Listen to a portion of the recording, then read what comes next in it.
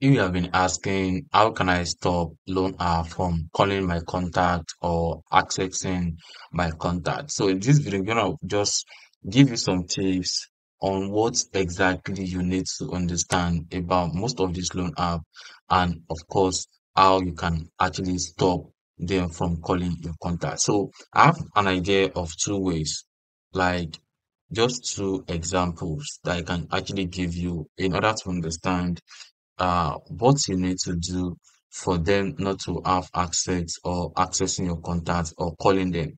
So the first thing I'm gonna just tell you, let me quickly do this Google Doc. Let me see doc Google.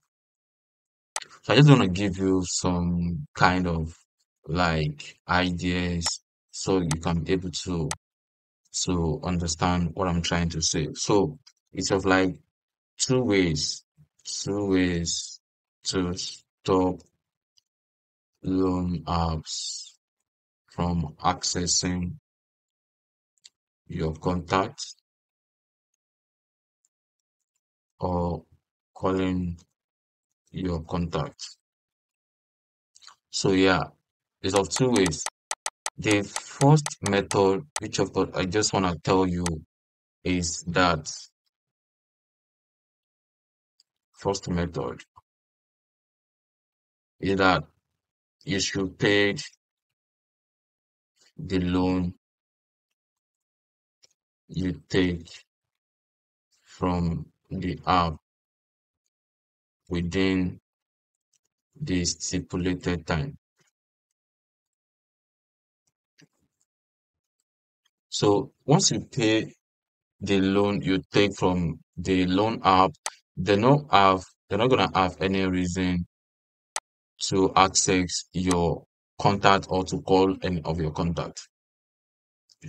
Like you have to make sure you follow the times prompt. So let's say, for example, you take a loan from them and you tell them that on the agreement section, you tell them that, okay, you'll pay back the money within the next 30 days. So stick to that 30 days. Make sure you pay back the money completely on the 29th date. So that's how it works. So this way, they're not going to con any of your contact because you won't have any business with them as long as you have paid back the money you borrow from their platform. So this is just the most easiest way to stop them from contacting or accessing your contact or calling your contact.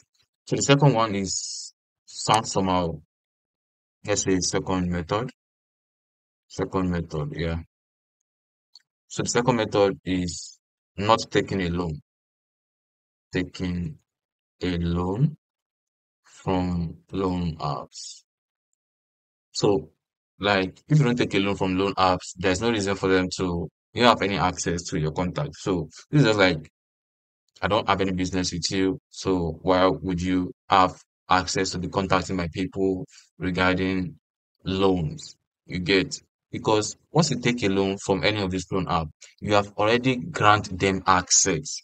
You're gonna see that pops up when you're trying to get a loan uh from a loan app, like you have already granted them access to contact your people, contact people on your list that once you did not pay back their money, they can access your contact and call people that you have on your phone. Then they will gonna tell that person that those people that you have taken a loan from them and you did not pay back the money. So they should help them to tell you that you should come and pay back the money. It sounds funny, right? But trust me, this is just the two easiest way. You don't need to stress it.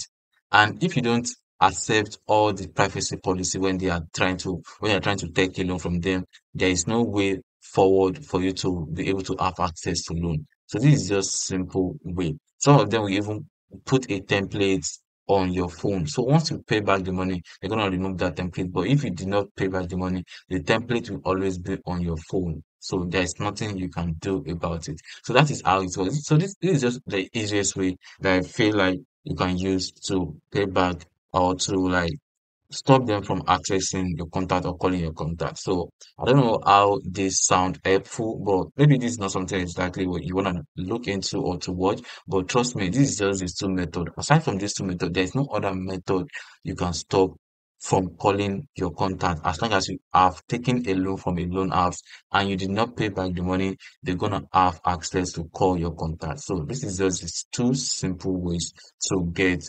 rid of that.